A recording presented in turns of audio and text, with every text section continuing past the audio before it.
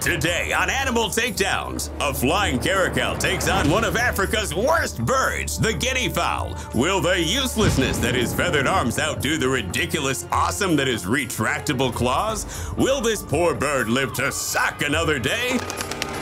No, it'll eventually be eaten. That's the circle of life.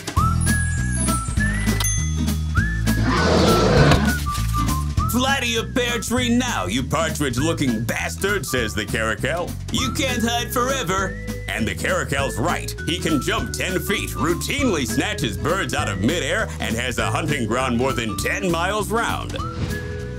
The guineafowl can only fly 100 feet at a time, and its top speed is delicious caracal breakfast. So many wings, so little flying ability, says the guineafowl. Guineafowl? More like guinea be eaten by a caracal.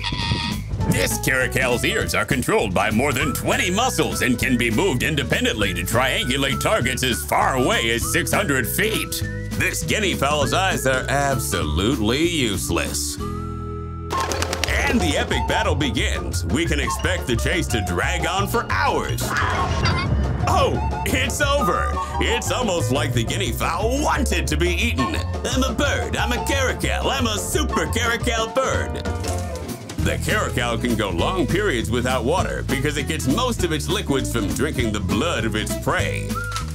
Hey, I want to suck your blood, says this vampire caracal. Nothing, says the guineafowl, because drinks don't talk. Hey guys, thanks for watching New Animal Takedowns every Thursday. Click here to check out other episodes. Please subscribe and comment below. Ah!